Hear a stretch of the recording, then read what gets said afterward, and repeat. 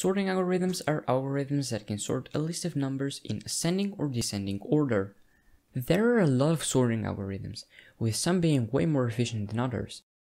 In this video I'm going to show you a visualization of 7 different sorting algorithms that I made. The input to the algorithms is going to be a randomly shuffled list containing all integers between 1 and 960 included.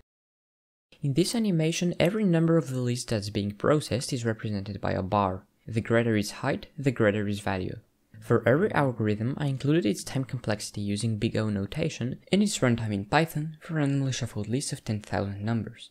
If you'd like to check it out, the link to the source code will be in the description. If you'd like to help the channel grow, please leave a like and subscribe. And now what you've all been waiting for, the animation.